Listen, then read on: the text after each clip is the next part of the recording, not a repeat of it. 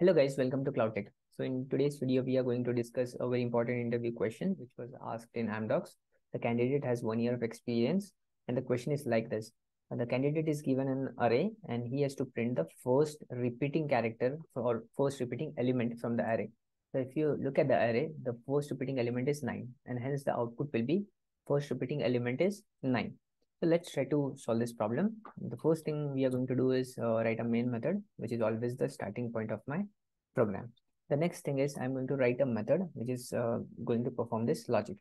That is going to be a static method and it is not going to return anything as it is going to print the first repeating element. So print first repeating is my method and it accepts an integer array. All right, so after accepting the integer array, the first thing I'm going to do is integer minimum equal to -1. This will hold the index of the first repeating element.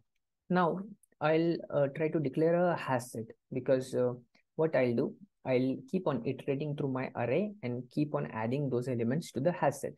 So if the element is already present in the hash set, that signifies the element is repeated. So let me declare a hash set.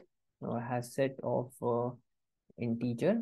I'm going to name this as set is equal to new hash set. All right, so I declare the hash set. I'll remove the problem statement to make more window for you and to make it visible.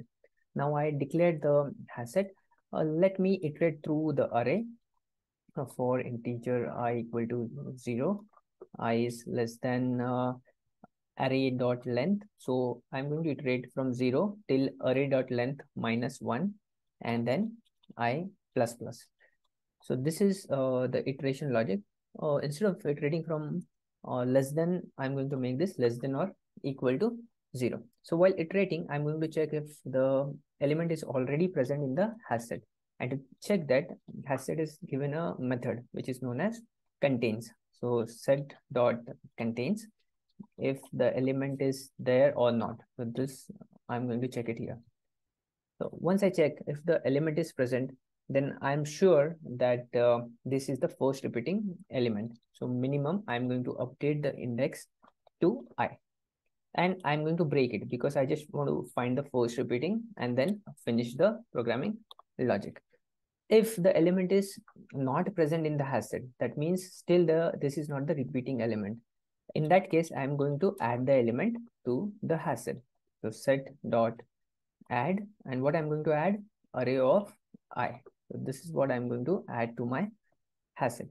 So once I add the element to the hash set, I'm going to check if my index is still -1 or if my index is updated to some other value. So to do that, I'm going to check if minimum is not equal to -1, which means I found the element which is repeated. In that case, I'm going to write repeating element is, what is the repeating element? The element at index minimum. So I'm going to do ARR of minimum. So this is my repeating element. Else, if the index is -1, that means no element is repeated in the array.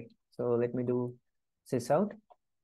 No repeating element. So this is the logic of print first repeating. Let's try to test the logic. So to test the logic, I'm going to declare an integer array which holds the value. So let me take 3, 5, 6, 4, 3, 5, 6, 3, and 4. So this is my array. And if you see, 3 is repeated twice. So now I'm going to call my method print first repeating, and I'm going to pass the array. Let me try to run the program. So I'm going to see run the program and going to check. So the repeating element is 3.